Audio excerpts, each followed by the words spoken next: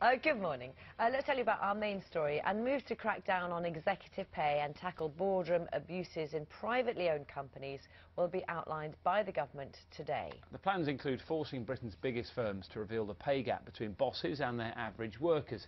Ministers are hoping the move will increase public trust in business following widespread anger over the collapse of BHS. Here's our business correspondent with more, Jonty Bloom. Rowlinson Knitwear could be the future. Although it was founded in the 1930s, for the last year the firm has been 60% owned by its staff.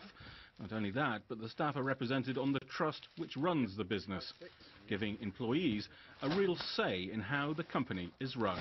The major decisions, including those major decisions around pay that are made in the business, they have to be approved by the trust. So we have one of our employees, the employee nominated individual that's on that trust. With the likes of Sport Direct not paying the minimum wage, while the boss made millions and BHS going bust with a massive hole in its pension fund, the government has decided that something has to be done to win back public confidence in business.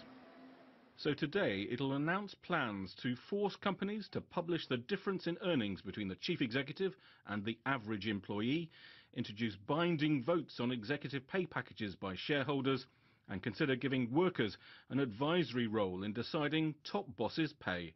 There should be some restraint in top bosses' pay.